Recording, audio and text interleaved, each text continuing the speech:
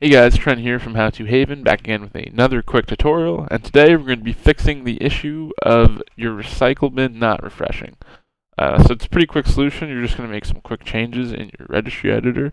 Now hit the Windows key and R to open up the Run menu, and then type in regedit as you see here, hit OK, then hit Yes, and then it's going to bring up your registry editor menu.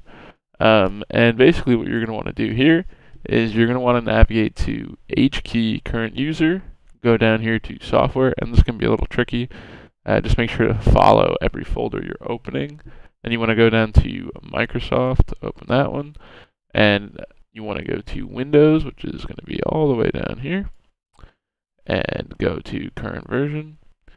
And you're going to want to find the Explorer folder here, and from there you're going to go to CLSID right down here, and you want to find this guy right here, 645, and then it ends in 54E.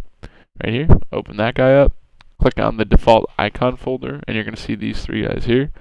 Double click on default, and what you're going to do if you're having this problem is add a comma and a 0 at the end, and then hit OK. And you're just going to do that for every single one of these.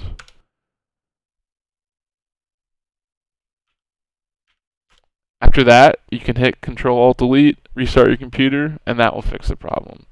Now I can't show you the restart, so I'm not going to, but I hope that helped. Please leave a comment if it did, and thank you.